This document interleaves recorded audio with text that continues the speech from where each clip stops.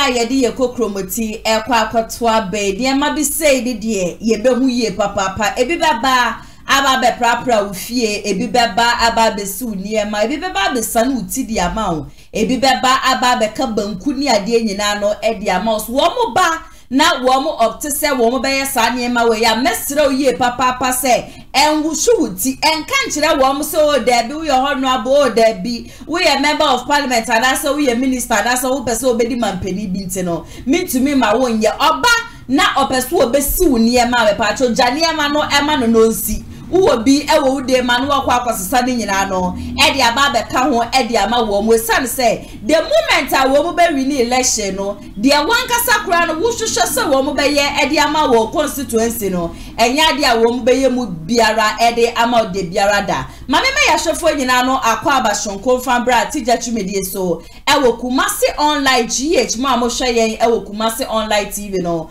medamu nyina siye papa ba pe lengthy video na me hwe se obeba Kumasi online GH hono na je se Ghana ho sensem nyina no wo benya ewo hono various discussions ni ade nyina no Kumasi online GH na wo benya me pam chow ne de no yatena video ma hanum se de ekosho wo man Ghana no ye ba na ya ba betutu bi e de amani mpeni for one hour sefata so se ye kokro wo mo no e ya de amekro wo mu ye papa ewo video ma hanum se wunya subscribe so a na wa subscribe e de amami adoma na dan che no wa click so e de amami edwunche biara wo bia so fan den sem no na wo de afa comment section na senso e de amami me number 0557036109 news bia wo bia bibi biara ekoso wo mpotem update bia ba so de so me no me ba cho obetimi e de send me e wo WhatsApp na pod bibi ekoso wo mpotem na ncha yie na obeseme mu akwanya no betena video ma hanum se na wo be so metie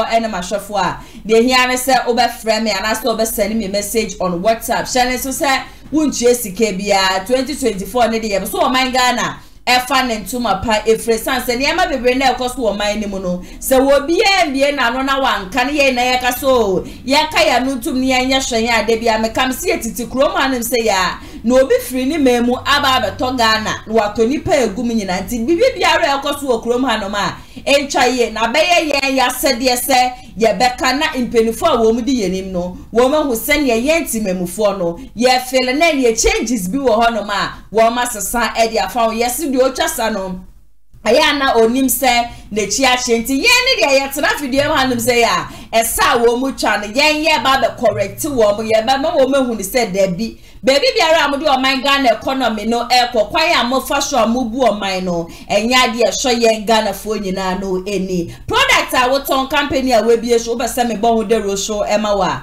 0550623377 and as 0557036109 me ba cho ofre ye e wo so a product a woton no ye be bo hu de ro e de ama be se bia okwa we bie company ye mbra ne ye metwa enfa ma wa ye be ni nyina no e de amount saso ena mehwemu nyina ye papa se sometimes ye betena video man say ne ye de sembi be so mu a aya na mumududo na hu ne ye se bia ne ye ka de NPP ye ka de NDC mesremo enye NPP adwuma ne ena enye NDC adwuma eye ye ya sede ye de aye so betumi aye ama o man Ghana akonenim no enoa ena ye na ne de ne me na ma me pensem pade aba be so metiefo ene mahwefo ena menu kobo Reverend Owusu Bempa ni video bi na ensama ebusua ewo video ni mu no enka asofofo de na minim so asofo de eja enka celebrities musicians ni actors kura na yentimemufo mpo no ye bibi na enya nka be ye wo ma sede se wo mo metia ye nan so na wo ma correct ye wo de ye no but this time round no asa dene kakra something different altogether Minina mami ko hu Reverend Owusu Bempa ni interview bi a wa grant a wo ka sen. Krom heya yewe. Se wo betie pa Agena Sari prophet apostle Agena Sari preachi ka nyame asem hye nkom ni ade so no Reverend Owusu Bempa betie Agena Sari de anko de betie Bob Kala. So wo kra shock wo ane sana me so shock me ye papa wo se so de betie no anka wo so ya no pa just wo twa ni ti papa bia bo ne mpa ye wie aye ni ji me wie pa ne ade no na de no asan ko de to le win na de wo hwe le wi movie bia no kra no be hye ni kra be man na sere na odi release stress ni depression I just say e won so na prophet Agena Sari de bia ni wiase mu hanom si a be Kenya ono Reverend Owusu Bempa Emma netie ni preaching de bia da be ka say bia na ya se wa no wasa so baby a wo be kan sem dia so obi enum ti yanko na yanko tie free the horse's own mouth embracesia. Never listen to Agena Sari. I will listen to Archbishop Nicholas Duncan Williams, Dr. Menson Tabel, but Agena Sari, he's not my enemy. Why won't you listen? Because his preaching that doesn't touch me. But you're a man of God. You are touched already. I mean, you should also. Oh, but if I want to be revived, not from Bishop Agena Sari, then I will be very happy to listen to Bob Okala. But this is a very serious statement. Oh yes, because I can be. No, Bishop Agena Sari is a revered man of God. I mean, yes, I know that. Yes, so why is saying that you listen to Bob Okala rather than no? I take a strong exception to that. Many people will talk against me because of this issue. Yes. Do you remember that any prophetic word that God spoke to me and I can't out to say it, that man of God will come. That is why you are going against him. But he's a man of God. He's also expressing his opinion. I'm a man of God.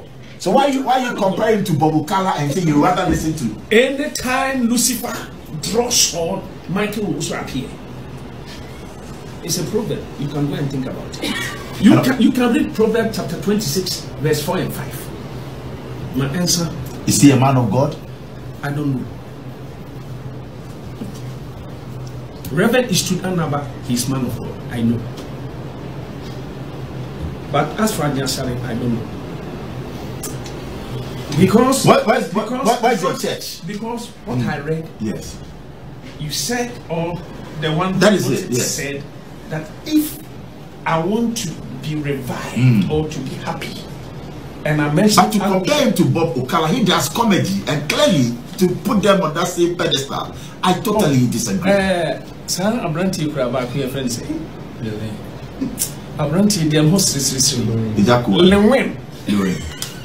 I want to compare him to. I will listen to Lewin because as for Lewin and Kwakumenu, I will just laugh and laugh and laugh. So I will be relieved. But Agena Sari's preaching, it will damp my spirit down. He's a man of God. Oh, not. No, I take strong exception to that. But anyway, oh yeah, sure. Because there are some men of God here in Ghana, they are hypocrites. So me, I just don't want to go there. But Mona Mubisam na machire me say no, and I'm gonna say, oh, you're a man of God, so why don't you extend love? Say you in crowd be your bonny be now I am from so and now penasemo. This is too strong for you to go out there and castigate and we don't endorse that. I know, but clearly are you that hurt too? No, so say the mama my happy. But what color no mama happy pa? And commander so mama happy. And to me say me preaching me prayer worship na me exercise we na me tie me preaching we a e me tie powerful preaching bit say TD Jakes and na me okay then me person me DJ na e me feeling lonely na me tie Dr. Menson Tabel. Do you regret not being a footballer? No not at all. You don't miss that? Me kobo me na mu kura bui pum kra ya. As we wrap up, what is your biggest regret in life? Everything the Bible says I have to give thanks to God. So, no regret in life? No. You reach out and we are together. But we'll leave it there. Oh, so who me are yes. Yes. So please, my microphone getting me wrong. Yeah, so we want to denounce or dissociate ourselves, you know. Me need any problem, but the ministry move me. Miss Ministry, a move on a Kabusam question, a big club won't answer.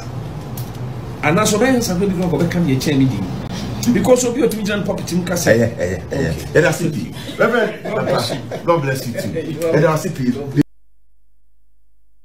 Reverend Owusu Bempa ena chese yakwa akotie na bei na metie ne nsemi na mse anka sofufu mienu kura de nka ye kanka mo de ntokwa de famo ho bei na tufo ho agena sare pana Reverend Owusu Bempa to be ba bonte be kase so odi betie ne pa de obi odi betie o kala de ende na chese bibi koso afi minim investigations ni mi hwehwe mu ni ade afi mi hwehwe ebusu asendokwa na yen na asebo Sento kwano enyende basem 2015 ton. Ena ntokwa ne name say afibia so a na Reverend Owusu Bempa wo de ba kwa ba bewrem. Afibia so no de ba kwa ba bewrem. Na be ni kobo chese post bi na me ko kan ye.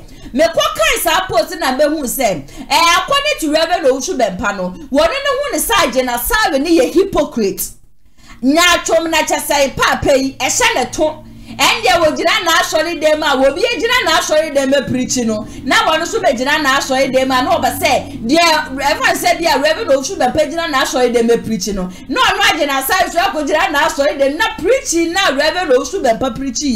Now I condemn the poto. Dear Costume, and Casofua Mumbo Betray, quiet, don't go heaven. No, and she says, they are soft with Ancasamuno, and I want the beef, you know, what would you see, Wama Betty? Wama just one more Baba chili me, or Crum Hanum said, I'm dear Betty Tobia, and I say, my Baba Trafidium Hanum say, number once and seminano, Ababa some ATP, or Baba come inside our Fidia Hanusia, ya Baba discuss it or my Ghana Honson, some young one chain, not Yamana Kwaba Shunko, ATP, Nana Sewa, Bibiaba Cordia, Yanko Pond Sway, Yanko Pond Domain, some who ye, Papa, one day no, I am one day no honor, ye, then Yamias, yeah, Pisia womu be jenu o ma chance de keka banku yo na no ada sa ba ko bi shukura ko ka banku NDC no askwa heya e de chire heya ono kwa bi ko sani tire ni ade we de NPP ni pa Honorable Simon ena neni abraje so work banku me hwe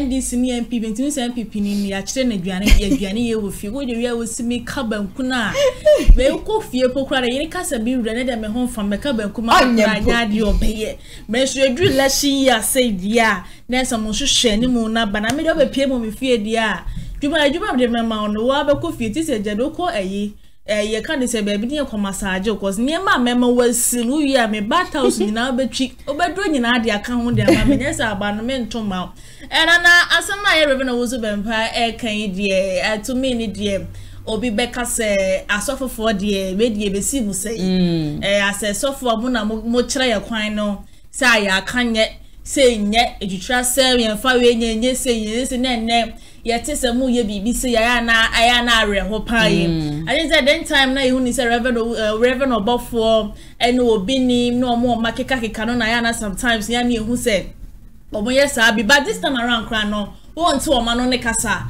na mo mpanimfo ama wo eye nyamesum ni mu ache Reverend Owusu Bempa o hye nyamesum asenye ne ba na sa obi kra no so obi kra ye bibi ama na tia kra de na yesa wo ye asobi a wo kire da kopon asem wo mu ye de boni aye wo ma ye sa kire free ye boni ho mi se nkene ka me ko wa ashora nkene na nkene ne na mi jaye ko ze bia ma betina wa ashora de me obi aye aka waka ma me nipa na kwa akoboma wo de wo no obi twima so aye asanketoa etina so fofo na ya na mo ye sa mesre mada aya mu nyai Reverend Owusu Bempa ready and fatal that day transformation na se ma wo keka ikura de akura biti nchen ko baka se so fi de na say de one man churches for ni bia enti mesra wagidi wo my Ghana mu ase men ma asen bia etwemu dada no unko peja mama no beka se ena metan we ena metan aso fo de enye ni se nyakopon na ye dey ofre mo se mo na me na djuma wo my Ghana mu ase obi ane de wo ye wo ha se enti ne se bia wa fa preach na kwa kokonme akokondem na eni kwan se oba social media na se eni kwan se wo de ho yaw show mu kwa oba ATP unim say dey go see you that politics I say yeah, maybe say politics. Agena sorry also bempano ebe target so NDC. Yeah. And now okay say Nana do buy no obegu banks bebre. It's Nana do begu sa banks no. And Agena sorry Bishop Agena sorry ko jira na sorry dem na okokondeme. Yeah, we and now preaching bia ya no so bempa preach obo quotation bia na we so ebe jira ha do na woni bishop no oro wo modin ne de na kwakọ yese kutie bi anim niwra nti asam ne de se wo wa na wankasa waji atu nti owo so bemba so da so no se na wo be kase na na da Akufo Addo ugu nnwuma ne ade banks nketo na je se wo ma fa de mangu akwam a wo ma hyase wo ma giju susu ne ade o kyeranko no wo de Ghana fo sika dwane ya ne ye ne den nti Akufo Addo ba wo ba ye obegu sa banks ne de olu owo so bempa fo aso sa time na NPP ade ne na echi ne mu ankasa nti enu mu ne mu adeja obeka chere se ebre na NDC abai no woso no na wo mu di DUMPS gu kan na fo nti adenti na DUMPS no mu di gu kan na fo wo de wa mbeka ho hwe nti beef ne na tese akwa ba be si na yo mi ko na minim se nkeja twa so media won so owusu be mpa de ni din o system no mu pa ya ba bi obefa bia but so for point kan penimu kase se de mesre madam ya sofofo a maji din wo my Ghana mu asem ko international ne ade so be wa outside the country no so what say asofofo mienu e mu ye bibi say ya eya na eniwu de bia da na meka say eya Reverend obofo say oye obi a eba na hwa ntokwa na first no ya de but na wotina se na wutie ni preach na ho to wa koma so ka say enya papa na yo beto to ayampia ma obi say na nya obi na enya Reverend obofo na be kan say chire obi no enti mesre mada mo na mo chire ye kwan no mo na Nyankopon de mabasa se mo na mbaje ye kra nkwa maye mo be chire nyame asem no enti se mo de sa suba we tina se de na ye na ye mi se enye ne dai ye no ye na ye pese je ye ko osoro ahime mu no ye be ye ne dai enti se da chi na Reverend obofo bempa me be to so obonsan je ma se me na be kan chire me na se me ni wunyi na ye pepe ye na ya bro pepe mo na wo fo Nyankopon abo se wo ba be sum Nyankopon enti mesre de gos ada Reverend obofo bempa ye me hu se Agena Sarah kwakotena ba bi aka se bibisi na so akoye interview aka bibisi but Reverend obofo bempa mesre wada the politics ni Naija omumu afia mi so menfa anko ho no man siro mo homodin na mo mpade ehia ni sa so fori nyina meka mo abom na apato ya ye kwa 7 December mo di mo ba ma bibia ya sumbie di amaye ye mpe watimi ni waka me bia wasa ansole asofofo ye mpe ni sa ye sedamada abato da ye ni mo nti mo kom ko to je ni ma na jama kai Ghana won pai bom se Nyankopon apato ya ye kotu enye bibia boko ma na mo de ye ntokwa dia na no ye ba be wanisa ebusi awo so forward nche no efa comment section na say mame na for some time now your biggest question bia ya na yeta bisa wo krom hanum say ye be hu no na sisi no NPP abai no wo flag bearer and vice president of Ghana ye be hu bia no na jese Dr. Muhammadu Bawumia wona na men solid mu ni ade Ghana fo bisa say na ba wa bia wo ye kristoni ana sese be wo ye kremoni na yire nso ye be hu ano no so na ma solid mu afia nche piye hu cross wo mu wedding pictures ni ade nyina ababa abonten amafo ahyase kana Semira Bawumia kwa no nguvel ena ni kuru ba be pre ni ade ya na wa hyase so oguvel this time amene mo ka say and Dr. Muhammadu Bawumia wa ba be respond mu nyina mu be se mu hu se oye kremoni anase oye kristoni na ne mu aye and say or say many people wonder why I am so comfortable in the church. The answer is quite simple. I am comfortable in the church because Jesus Christ is the center of the church. As a Muslim, I am very comfortable with Jesus Christ. I want to wear a kremoni. Na so I am very comfortable with Jesus Christ mu. Into mu I am agent antase no ye kremoni anaso ye Kristoni no. Anu ye na Dr. Muhammadu Bawumia or de amamono ATP. Nana ya se wa Dr. Bawumia Mr. Baby will be a name mechia wa. Obekase incoming president. Ne ojo so die. On say sha se na ne ba. Was ye ohane hu se Samira do second chance. Ye be won na Dr. Bawumia wo ye Reverend obofo bempa sorry. na wakoyi quotation bi enfa kwemu na NPP amanu kunde mu nise munya mu quotation enfa kwemu asa ekene de bi papa oye muslim ana asa wonye muslim ena kavitela defo ya ebe expose ye papa ise wo momo ye Christian marriage ankase so papa kese na ebe shira asode maamo na afa ye ba ne se na mo be ye muslim o muturuba omotuba mpa enti no se ene day papa ye baba be kirem achira ye say because of this and that but in kirem a wodi ma ye die me die me hyedan husu sa asinkremofo no mo gi Yesu Kristo awo no edi Virgin Mary wo no enkremofo gidi into a Christopher so and one yen so no ye de kwa anti send ye enkremofo gidi say Jesus Christ na ne mama ye virgin na ne mama ne ye friend Mary na ne papa so di Joseph na Joseph ye carpenter send ye enkremofo no wo ye Christopher ye gidi no sa na enkremofo so wo so egidi sa into ono no hu boni bia e wo mu so wo ka say bia wo kwa asole ne ade onim say ye Jesus Christ kro ya na ye so ye God no and wo friend Allah ntino boni bia enim okay me na metena say Martin so ande wo kwa asore na kronkron merade boni bia no won de woni say me pese me de ma wa papa ba o me ase then time na okopie mu ye revenue so be na fast na fasting e koso na wo ye fasting na o say wo mo fasting no utumi break wo mo wie ya na wa ya to aso mo de dia na de wo mo de dia de e fasting na ye didi anopa ni am me now was I do fasting I go cremophobia as then here is you but I need to make bepa me loni ade ti no mo di wo mo cha wo manum easy omo me na wo so de no wo so de but on say that about me aba yi sansem ya no pese de ama for the baba takini bia na so baba yi ano edemaye when ne say kan yanke ye wo kwantwa kwan de wo twa cause wa baba nya baba yi we ano de ade aka nyina ye twa me personally ne de me woni I think said we no one of the toughest we are but NPP woni say nyame adoma Sunday NPP abai no Dr. Muhammadu Bawumia oye meet with the press ebusiaka escape me ani nyame adoma Sunday ye da yenim ya but me want NPP abai no these people they are very smart and intelligent I won't lie to you when him say Saturday and NDC abai na ye manifesto lunch obi na kan asem say ye nyina ya bro pepepe it is NDC ye de Saturday a sanka be trendy wo krom ha de and me say I wouldn't be surprised to say but wo me ababa to bomb on Sunday manu wo ma trendy na NDC abai na manifesto lunch wo ma silence wo krom na ya me ka kire wo sana me ka kire wo say and this man especially yami papa see drink it the strategy one susu because enkrofo we know when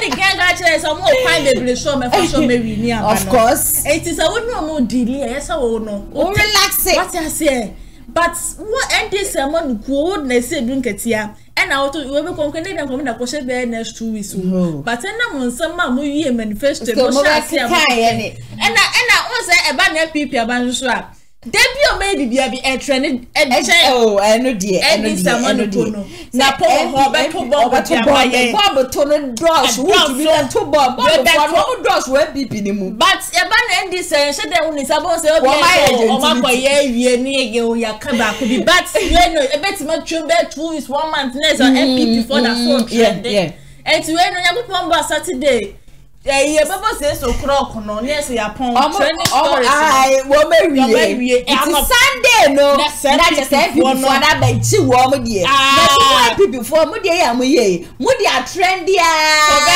one say can this for be wo mo die Saturday ya and na wo mo die you meet because yet krom ha wo mo nim say mo be meet with the press manya makeka say be mo sama mo be keka to bomba afi de mo ya chi say this for Mutu shada. Mutu shada. Mut she anya ya mutu shada. Ebu she why one pem ye. Me say. Me na make come tie me. Me say mami oti he ompe mu ye. Se NDC aban. Se mo pese mu win 2024 election na mo ankasa na de na mo beka kura de win ne NPP fo no kura ba. Kan dada. E no menti ase what a home team, what the for about how this 24-hour economy.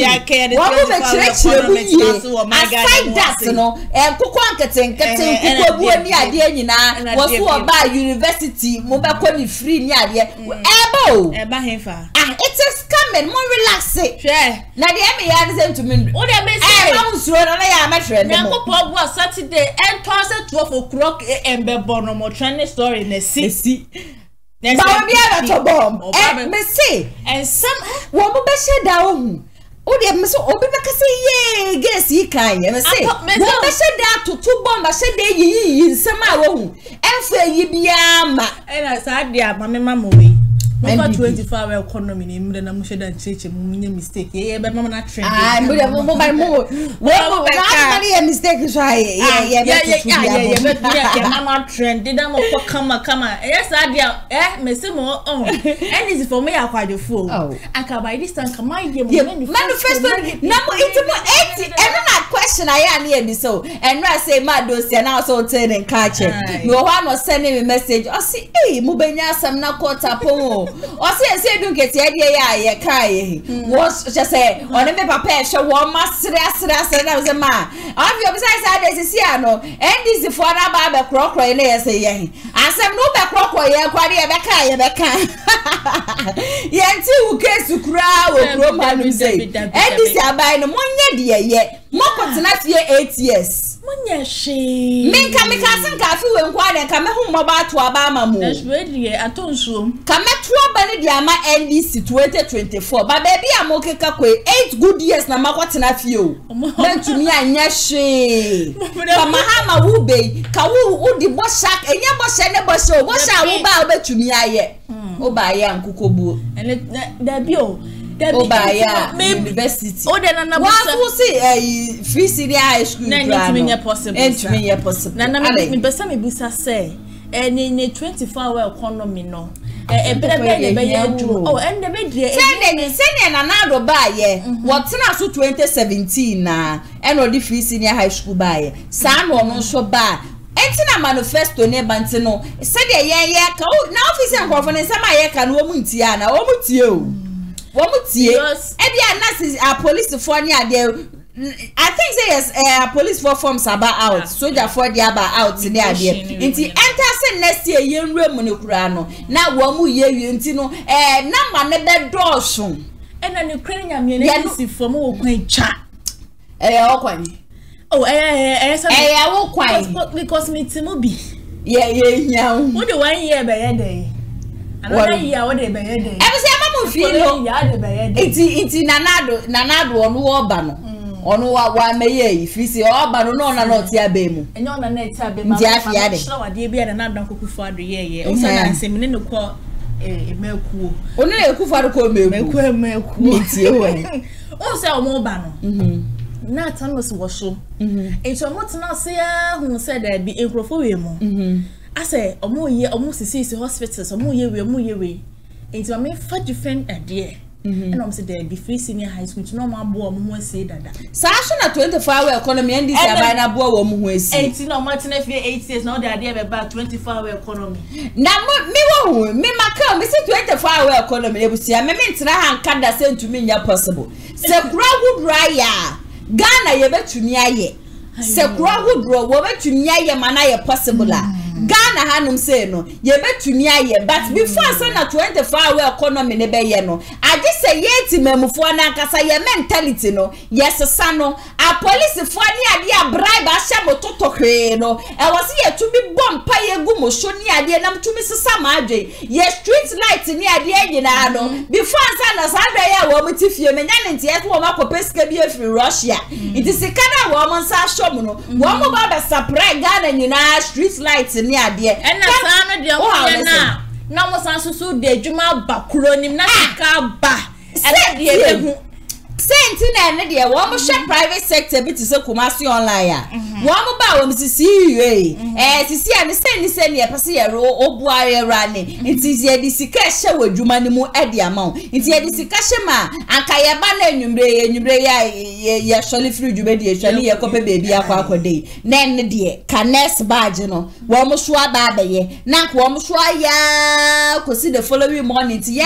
ba no pa be sese na nka ye nya ba abeshom nti na no kwa nka be bua youth no na ya se wa yes machirema on the as yesto e ma mu fi no propaganda debut me how ne say e kuro be mu ne ete no Ghana ye wo hefa West Africa nti no Ghana ene ye say be 24-hour economy wa na be possible ankasa he say e be di mu ankasa wo kuro mu ha say me hwe Joma Hamba me ya me papa ma die nyina me wo fa ye ba ko pe a wo say man 4 years a wo so the 24-hour economy be we are sure pass papa e beti mama na ye possible and na say we question ya obi sem na say no na me gusu abi jem na as dey wo sa twene akọ akire me nchu nkọ akire me ba the way kuro ye se magigei atiti aboyi ATP ekuro ye nyenyen me nyandisi ni but me de ne me ka no kure say bi opinfo bi ene hono ma wonya wo ne bato hono me nge ya abofra ne sha ase se wo nante bibia ye gradual process say dia wo mo ka senka free senior high school to me nya possible and na wo mo hu sa ye possible wo mo ba wo mo so mo be ba be hye mu kena no say wo no so ba na wono so be ya se bi na do ba ye the next year na ye room na free senior high school be ye de e be ye possible eno ti na make say ye ti memufo na kasa ye mentality no e was ye tumi sesa yo mate obi memu ekoso mate Ghana ha 24-hour economy ekoso hospitals bi e na me say ono onya ni say e bia Greater Accra o fan sha say o hansa it can be possible. But nyina ne begina kwanya wono ne befa so be ye no. Eno ne be na do de wo be so wo ma obi ko school wa manta no obetena fie 3 years. It's possible. It's possible. It's no Ghana for nyina Yakupon wa Saturday no mo launch mo manifesto no mo wi am so Ghana for Yakupon wa 7 December. Ye nyina efe kokomoti nko to aba ma Joma Hamba. Ye ma 24-hour economy ni nya adwuma bu krom say de be ya ye benya sika gu ye botom ye dase obi asoma say ye campaign mu bia obi ansoma wo ye dase campaign man and am say ye dase sisi aha no say ye say mo bia o say ogina also NDC me every say me makase mo NDC ye campaign and am say ye dase obi ansoma Ghana for me kasa bia ma Ghana for say ye dase o kasa ma wonko ahun na me ti ha me kasa ma wan o kasa ma honko me ti ha me ti ha ma fo hwa me nko ade na de se Ghana fo nyina na me kasa de ma wo NDC for no ma ka hwa ma no me ya me clash ba ko pesa me je fee wo se me nkasa ne na kupon ba 7 December mo nko to aba ne fama NDC mo nku no na ko keten no 24-hour economy no ma mo be ko university no provisions no so better am eyi no better am mutina ma na nya mo why Ebusia candidates na wo mu gina nyina na me de me mpai ba me bo nyina de se Nyankopon kasa ebe yi obi a chesa adwen papa e woni tirimu de oba wini election we bia no ye so ye de aye betumi aye de aboa no ye betumi aye e de aboa no nyame ya doma Saturday NDC abai no wo mo launch wo mo manifesto mesiro obi aso obi abetami kuchu na ya tu ye bo mo aja se mo pagya mo betini ATP mo no mo calm down fama NDC abai no wo de ba e de be hu nsema e wo manifesto ni mu saso e na nyame ya doma Sunday so no na aja se NPP abai no wo mo so se wo mo ye meet with the press and some trophy wa Ghana nyina na yese mo mbra na mo bebisa e ye ba wo mi questions mo bisa ba wo mi questions amu aye wo hodom no na odiama mo nyina MC ama me fa mo nwra mu e wo nsem ni mu na I think say and pepe I think last year exactly today and Honorable Kennedy or hini Agyapong ebeka say nyame ya adom na wono tumi wini eye NPP abai no wo mo flag bearer race na ade ba ko obe shepa ne say minister MP a wo be adwuma late no and ya wo ba ya suspension na ke ye dia bom e dia ma metumi aka say we nyina kura kan e na NPP abai no wo mu dodo na Antoaba Alpha Manager said before that final election and Yama Bebrena and a course so I will chrome hanum say ya afi de ye be na say ba omi edi nkunim no ye hu say Kennedy na won kasa ne ade kosi say ba omi a ebe pie mu e wo Ashanti region a ye hu say Kennedy ohini Agyapong aba be ka ba omi a ho a je say wo mo ye campaign na nya sam to Ghana for Bebrena and the show say Kennedy wa ma Ghana for ye sense form especially ye do ya wo da ya kuma show ye papa no wa ma ye sense form because ya expect the biara da say wo be ba be ka ba omi a ho na why campaign ede aman Kennedy anka saba bonten ebe sere Ghana fo nyina so wo sere mu ye papa dia ya na ye na NPP abai ne dia wo film de biara do be ko so agine mu na wo party mu so de wo tumi nka se wo nye campaign no enfa ma ba wo mia ene NPP abai no enti ni bibi biara anko ye bia no sisi an ye ni ba wo mia supporters ni ni Kennedy supporters wo mi nyina no NPP fo a wo mo hwe se breaking the 8 no ebetumi aye possible ede ama wo mo no na minim sanka asem yakwa akoda ema Kennedy supporters na no wo mate wo mo ho ase na hwe ne de mema mate ase se Kennedy ohini Agyapong supporters bebre na wo monte wo mo ho ase se coming December 7th wo do wo kokromoti no ebeto aba ede ama NPP abai no Maria den sembi aba abonte a wo hwe sen Kennedy nisama wo kenyina ena ndc nya option ena yento aba ne fama ba omiani ade wo se Kennedy wo so wo mo do yie papa sam ne de wo ka na mbom ne paase wo mo de wo go komati ebeto aba ede ama ba omia no enya de ebesi de biara da osisisi an wo hu se Kennedy wa ba ye powerless because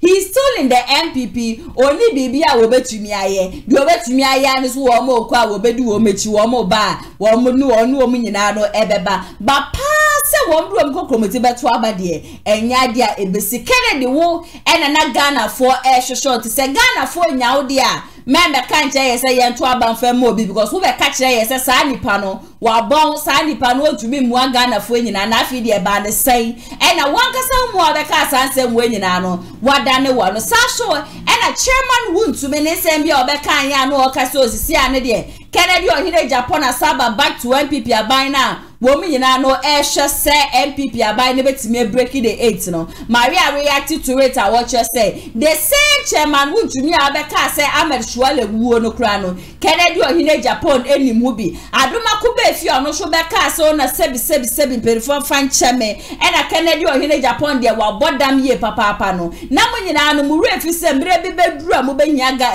Kennedy ohine Agyapong ne supporter na Kennedy dia wa ba be kam ho ba seti memufo e be ka se wo ma ye convince na vinto wo mo to abadi ama NPP abai ne de enya dia ebesi de biara da yanko na yekotie ne nsem ni nyina no emrasisia.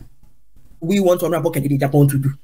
What were we expecting Honorable Kennedy Agyapong to do other than to go back to his party and support his party?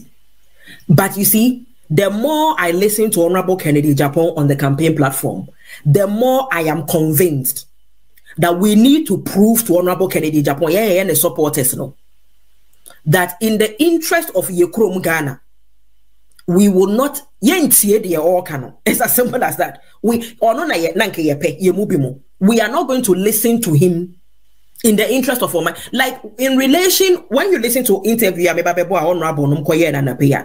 now you juxtapose it to Galamsey video then you ask yourself say and your Honorable Kennedy Agyapong ya ne catch and say na Akufo Addo now when it comes to Galamsey oni roots oni ihini ayanya sane e kano. Bottom line, Honorable Kennedy Agyapong told us that Nana Akufo Addo's government, Bawomia's government, Napo's government, his own government, they cannot fight Galamsey. Because Oma neye Galamsey no. When I say Oma and your Honorable Kenu, NPP for na neye Galamsey no. Napo and the Galamsey kingpin was in the studio with them. Video ya meba bebo amiyawe. Galamsey kingpin no. The kingpin of Galamsey today in Ghana. I was saying yensuone yensansi. I.e. chairman wound to me. Now what is studio hobby. And you see, we was say a G or my free woman seven. That doesn't mean say you're Honorable Kenu, you're no. But the man is powerless at the moment. Until we give Honorable Kennedy Agyapong the mandate to take action. On to me nyere. And you know where Jai Kasa bebre no. There's no point so be Kasa biem. Aya na metis and Crawford Cassa, oh, na Kennedy Japan, na Satan no Cassa, na you want to be a yanchu, a dear no ye. Na or the Koma Yoko na Yoko Becacha is a reading way. Or the Koma OSP no OSPC reading way. Or the Koma court na court to shoot. Oh man, not yeah, what I think Hugana Mobo. Ain't it? I know na Amarado born no mono. Me ne was requa, but my family wadre. Me, the honorable Kennedy Japan na mababi huno. Me minim sa wafane wadre or tiwon. Campaign the obey, no be a mechanic one campaign. But wafane wadre or tiwon until say ye beji free for ways them. Na ye believe so honorable Kennedy Japan, they bet me a whippy and crofo in line. Ye did to me national honorable Kennedy. There's nothing honorable Kennedy Japan can do. Therefore, so we Kennedy Japan supporter. I don't understand why Obeka say when who Kennedy Japan honorable ever campaign no muntino what dream asesa mende ukwakoto abama baomia ukoto abama baomia say na wonim se baomia wo na Obeka say Obeka Kennedy Japan. So we Kennedy Japan supporter uti NPP no wo say when who say Kennedy Japan di campaign na chinti what dream asesa na chita na wo mpe honorable o party na emom ubedi e kire bi akeke because say na wo gidie wo honorable Kennedy Japan mu ampa. Se ono ne betumi asesa no ma agi party ne free achimfo yinsem one asesa oman Ghana amaye awepen krofo in line na ade achichin krofo na ade a unkoto aba maba omia because one who say Kennedy Japan di echire enti ba nyansa nka nkyira wo say honorable Kennedy Japan campaign no di echire dia na wo so di echire keke e wo so di echire enti wo na wo ye na chita ne supporter no wo na wo se wugina. Bible say, put on the full armor of God, and when you finish there, also stand. Put on the full armor of God, the breastplate of salvation, the helmet of the or say, and when you are done, stand. Gina, one can say shedding in area we are sawadjune, na baby a ye di bonne no coho, or see Gina. And yes, yeah, you who's a Canadian Japan DHD, but yes, then, you uncle tie nechi, uncle Tuaba Mabawomia, because honorable one na ye pay. And say, one na ye pay, na ye say, one I bet me about in 4 years' time. I then was here Tuaba Mabawomia. We have to ensure that Bawomia will lose the campaign so that Canadian Japan can come. So, NPP, no matter Canadian Japan supporter. But very, very, we saw some Canadian Japan supporters. Moi, junior sister. What junior sister munyina makwa kodi echire Ghana for guy baako your friend Franco and some wabe bruego and some ukoto abama NPP wokwa beso me si dia Akufo Addo de beye mu bia dia NPP for na poni honorable Kennedy Japan no mu de beye mu bia omfanyemo mu di se ye de yemo until say Ghana ni besua said the esi to aba. Until say Ghana ni besua said the esi to aba. Manchester Kennedy is like a chameleon. What do you mean by that? Please explain to me what you mean by Kennedy is like a chameleon. And she says, now all criticizing a party, no, your understanding of that was we're criticizing a party into own free party. Now no yentiana Mr. Johnson, I see you don't get here. Or criticizing NDC for. Say about one a year kono NDC for munyan we ne kora nwie e krofo start teacher position. Mr. Johnson I see you don't get here or criticizing or did he leave the NDC? He's still in the NDC. He's still campaigning. So why should honorable Kennedy Japan leave NPP? Mona mokasa de maintain was you. Or no den ho. And was say a party on free. What is anybody's problem? He comes and speaks the truth. You people have an issue with him. The man is quiet now doing what he wants to do. You still have a problem. No, nobody can dictate to Honorable Kennedy Japan. He doesn't owe anybody FOCO. Honorable Kennedy Japan does not owe anyone FOCO in Ghana. He does not owe anybody any explanation in Ghana. The same way we open. Nanado did not make the law. The law. Now, did anybody say in our submission that Nanado made the law? Nobody said that. Is that your interpretation? Now, mommy, honorable Ken no video no. You people now want to put all your frustration on honorable Kennedy Japan. Now, other than one supporting the last year, those of you who want to now put all your frustration on honorable Kennedy Japan, does he owe you? Does Kennedy Japan owe you people anything? Matna si ashama or mine say ye no. Afe na mo de mo wire nyina akokọ Kennedy Agyapong mu. Na se ene ono so aye na adwene se sebio obema ne suban na yete se mo amudie ni bia afe de mo bu afu. Na there be a mekano Ghana for nkwa ne nkrofo a memenimu a ye beto abanko na everybody's morality na aba obia suddenly becomes moral. Now suddenly everybody understands that the right thing needs to be done. We are looking for the right type of leaders, blah blah blah blah blah blah. Meanwhile, some of na ye kafa leaders you wana mudi atem. Na some mo se Kennedy Agyapong ye bodamfo. Mo se ya paye ni tirim, ya koye ni tirim operation enti wa bodam. Enti se ode na bodam ni di na poni ba wo mi achi a mo problem ne say. Mo se wa bodam e no ya abodamfo ne ma de kire mo. Enti mo problem ne say. Amra na ye ka kire mo se Kennedy Agyapong abodam. Mutumi kwatena obi TV show no odidi Kennedy Agyapong atem de kire mu Kennedy wa bodam ya pilot na ya mo de na mo sresre na mo na ya mo de na mo share na odi mate odi Kennedy atem de kire mu Kennedy Agyapong wa koji hwe sika na obeka 800 million na obeka say ya dia offer na wanjeno. How many of you criticizing Honorable Kennedy Agyapong today when he came and told Ghanaians that they offered him 850 million onopo one boy amount or so man manisika e chire them so boy or how many of you applauded him and said honorable well done sir one Jesus no? Majority of you came and insulted him. Majority of you said he was lying.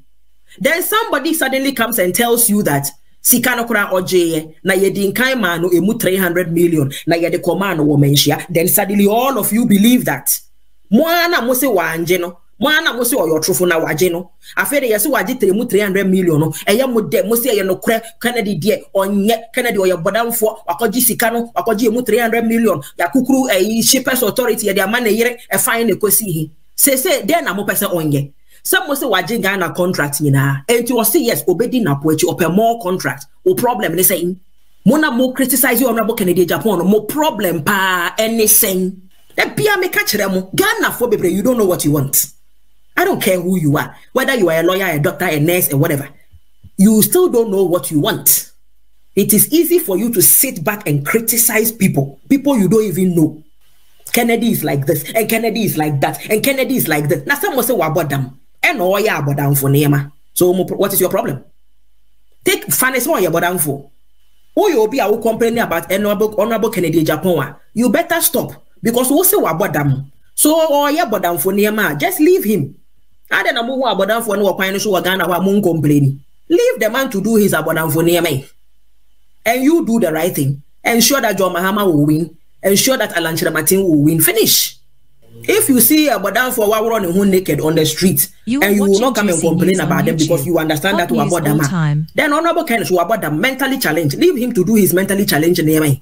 Ni pe mo se wa bodam afede o ya bodam fo ne ma de kire mu a mo bu afu munya hu hwe se da bia me ka kire mo munya hu hwe ne yeso nya ye ne ekoka kire Honorable Kennedy Agyapong se onyai de obeye bia onye o de obeye de abo ne o mo we ne a o ma we ne yatim me de asamba ko pe na o kan ya me baba kire ma adwen wo ho de a kire no a couple two things say mo be science so it's a movement. On the two. Honorable Kennedy Agyapong back okay. Anyway, and then you said I'm piece. But the moment can be said, I really am in for now. Every Sabi, Mamanko, you with it, Madaroma. I guess 7th December, Ghana for you, that's right. Now. Dr. Matthew Poku Prempe, when ya Yankopon and Munyam, that's right, and the independent Munyam, true, and the party leader, Dr. Mahmoud Baumia, or no NPP Funyana, no Yapa to the Swaba.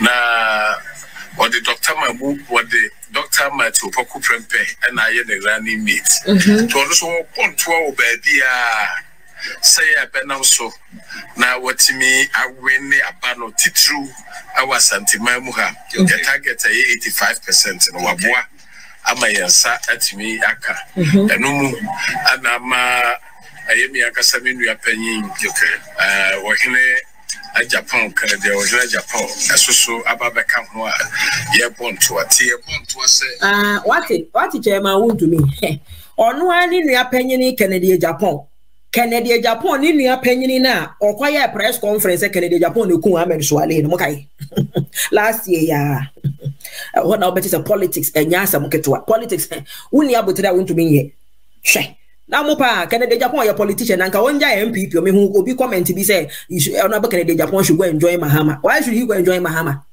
No, why should somebody spend all his money, blood, sweat and tears for 32 years to build a political party? Na onja ni nyina fa nkoma opposition for what be he fa corruption yes sir. The man is a politician. He is doing politics. You better understand. You don't understand Brian Champo se kwashepo. You don't understand Canada Japan, go and bend the sea. Brian Champo ne kai nyamnam kai. These are not my words. And to asho. Someone which I want to me. And that was so on one in your penny Canada Japan waba. It was the same media and I chairman want to meet na so catch Ghana for Canada Japan ku Ahmed Swale. One would have expected Honorable Ken say community radio no so na and ko be catch want to me say hey can the radio no na Ghana for nyina anti say say na wo kan no oh pachew or whatever. But Honorable Kennedy Japan will never do that. And your election year money you want. Uncle ye bibi mobi meka say hey what's that the confusion about they claim they are united. They claim that they are united. This is where you know that it is called the game of politics. And to us,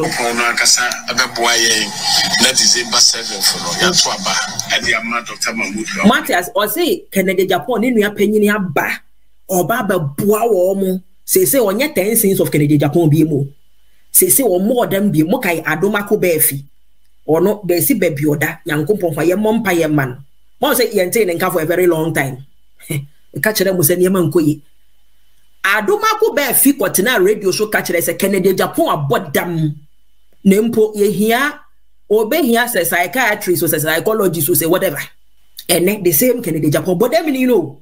Henry Kwate eka kachere nkrofo say mamuntu abama no he's a crazy man and ne crazy man no chairman want to me say Kennedy ye wudini oku Ahmed Swale na say Kennedy sam bia na no Ghana hobium ono obema ya chi Kennedy Japan ene o say ye ni nua panyini waba obeboa wo mo nhia bibi mfrim someone ono ba wo me anankasa na o ye candidate flag bearer wan ko jina campaign so anka nkyere ye say obi okasa dodo politics of insults. Canada Japan politics or ye politics of insults. And that enye Canada Japan boto musika eni ye di bo abebu o man Ghana mokai ye sure anopa baako na the publisher the insight the chronicle daily graphic daily hwan daily dndn ni nyina front page ya bram Canada Japan is doing politics of insult ya sena ma the whole Ghana and the same Canada Japan 10 say where is oparianza and then afedo omu hia sika omu hia voice omu hia influence obi oni grassroots fo ni kasa grassroots fo ni tie no omu akofre bodem ni no Canada Japan say afe no mo hu so my big mistake afe no mo hu say o my big mistake. Like NPP foko cha wo mo ho frede wie ye no ebeto the same Canada Japan also man kan kire mu say me call Ghana last year June me call Honorable Canada Japan campaign ni bi out of the blue say me am de mani kwa akohwe no ma me share papa no for the first time ye de me call ni fie invite me call the birthday party me call fie ho be hu no one on one to me ne bon komot na say. And I mean how very powerful Honorable Canada Japan is in Ghana and in the NPP. Man can't that Honorable Canada Japan is a very powerful message. Means so mania. We President Akufo Addo Canada Japan is next in Ghana, especially in NPP politics. And President Akufo Addo, it is only because of his age. Because Canada Japan and do president. Man can't Shekwaya NPP for the Honorable Canada Japan fashion. And then as I beton and today without Canada Japan, especially in Ashanti region, they are not going anywhere. Today they need 85% votes in Ashanti region.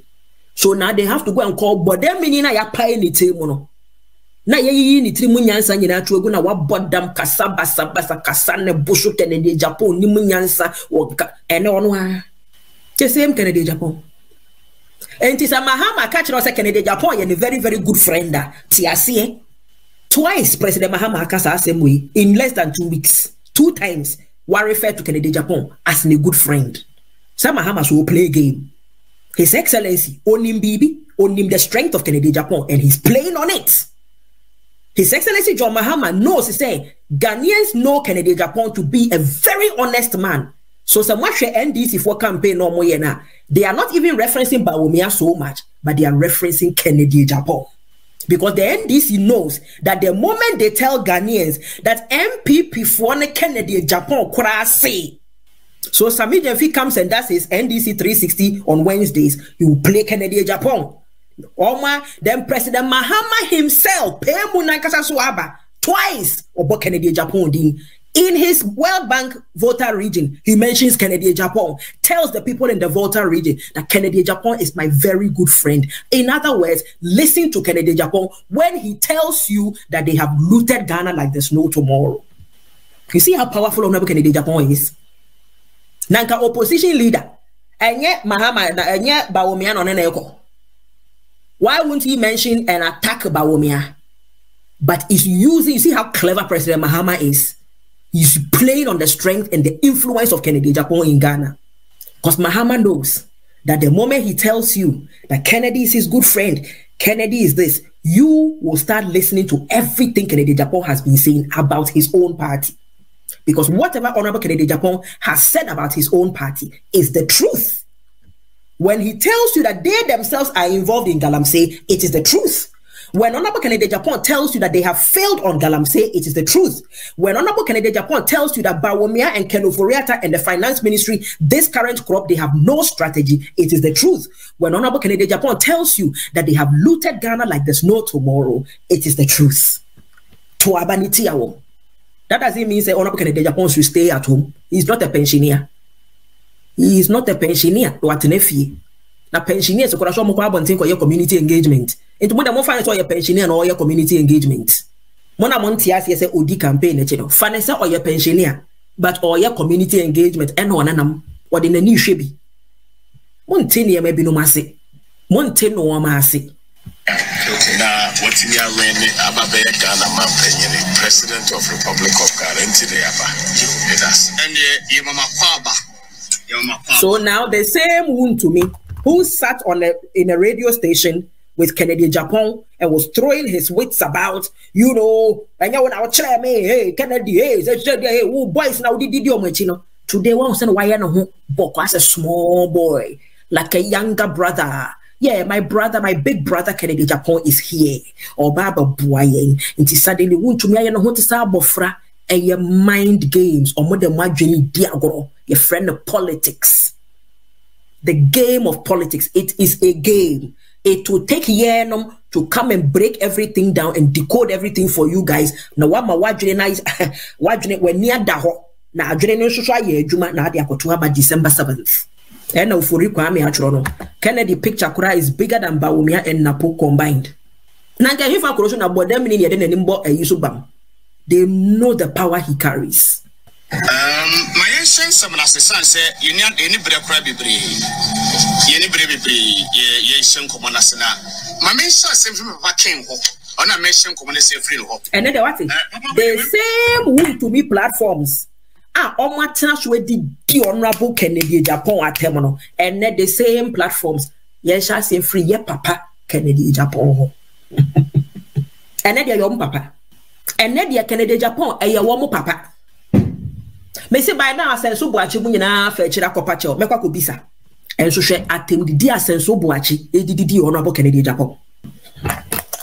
Mr. Say, you do what you say, in him, I want the boy party. Mate, yenim ya di wachi ache yenim ahoden a wo de boa party enti wo munim so Honorable Ken e na aboa party no ahoden That's a morning, sir. Then tina mama grassroots for nanto abamano. Now let's go back to the Japadia document. Yeah, my grassroots for to abamano. Because Akufo Addo war plan. Yeah, the Akufo Addo actually did your backend ye beye.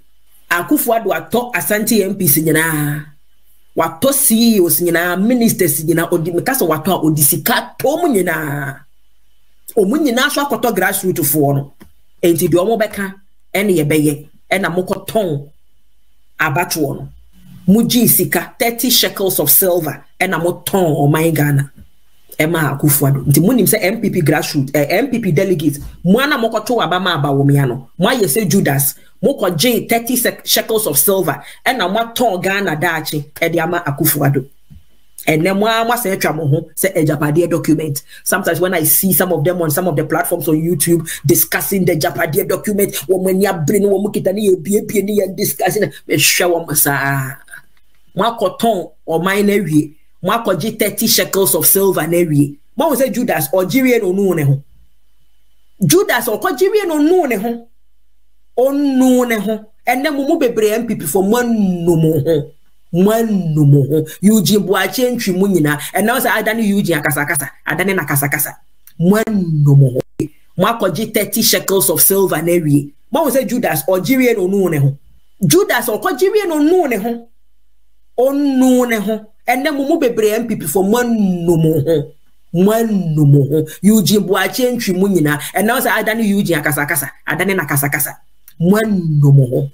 No, and I aquacotie abano na and some day what could be what Bobby Yankasa and yasam ketwakra. But one thing we should know, they say, Yawan Crawford or Hanuman, no matter what say Kennedy, so copart in the world, say what campaign, say what your campaign, or Metwam MPP or Metwam MPP. 1 month to have some farmer MPP, and Yadia Womobetwa by Eddie Ama MPP, and a Kennedy Nankasa Mono. Mimi nim said, onim dia wahu, onim dia wate.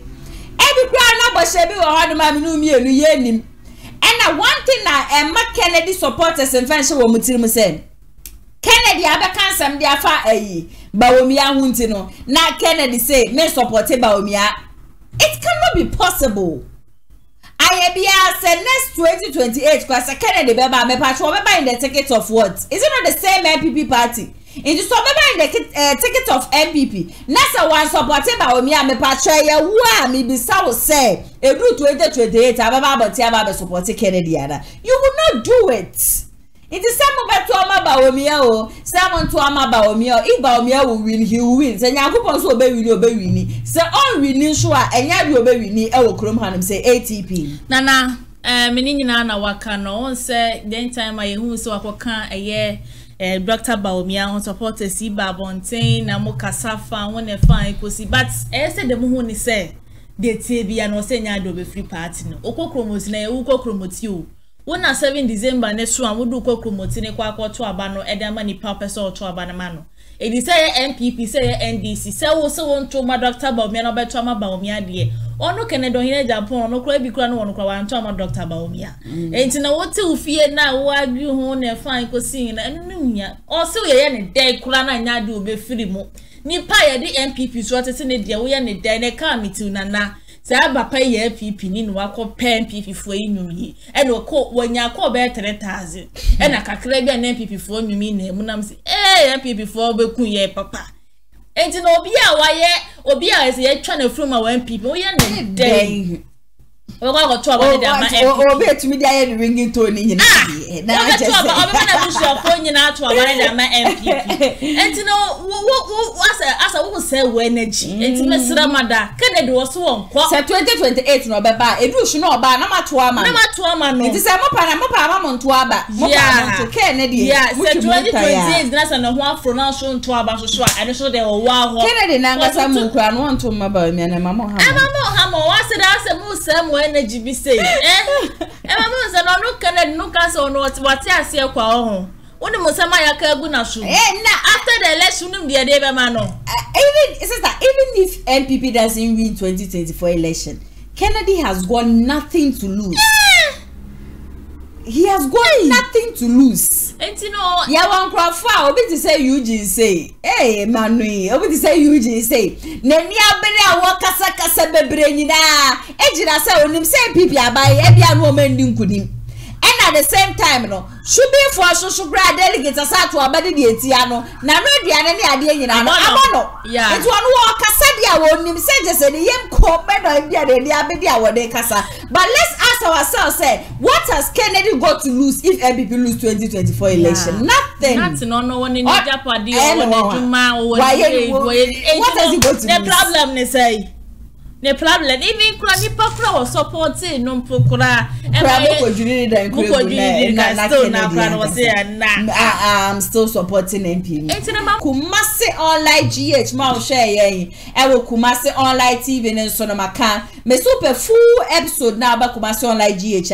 Idea Ubenya, Hono. My number is 0557036109. News Sibia will be able to send them and obey media send them when it is Jumedi home. Obasa support. That out no oversee about who the so MOA 0550623377 and that's 0557036109 numbers to no frey mu bia ye beje so na ye no adwehwe nkomo Kumasi online media school so se bra na wo mo fanfan titi ye pemu wo ba bia enche oba be wie SHS wo ba bia Warrior JHS a wotifie unua bi a warrior university warrior tertiary institution but na nigin some trade ma ho wo beso wo hia no so e de card ye wonim dada no ho abepa che ha no 3 months pe graphic design 3 months open graphic design TV and radio presentation video and audio editing ni nyina no 3 courses ni na 3 months na aha no so practicals nko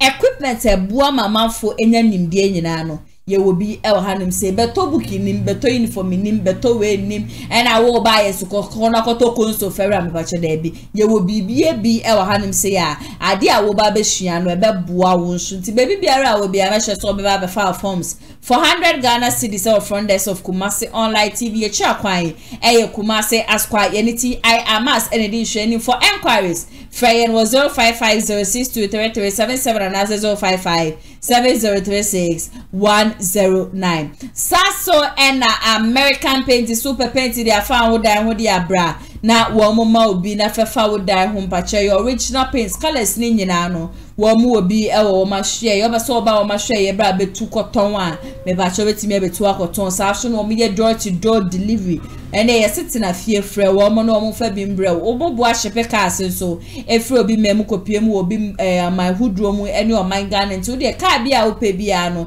seka no obi mem na abese bia wo Ghana o mo bo ahyepe de brɛ wo me ba cho frɛ wo mo a womo be shepe e de abro mo location Meduma market womo ni ko waf mo no e de din hwe ni Meduma market nso no e wa Ashanti region Kumasi hanum so United States na womo na ma na da horo wa frɛ de aba me Ghana nso na 0244907376 no wa frɛ womo si so e de amame Dennis and editing video we my executive producer Mr. Daniel yebu akopie mo MC ahono nso dia na chese abrante pakwajo Manuel onimse mi re fini din ba ko mi re mfi mi anande de no mambo ono edit na hono ede ma me nsanu adwuma na echegu mesha so be share video ama onu bi wa like it wa comment no wa thumbs up so hono mense mi din ene nana ya se wa de beto fo bia no me ba betina fidie manum se na me de ho sensem nyina no aba be som makram ye be sans we di hia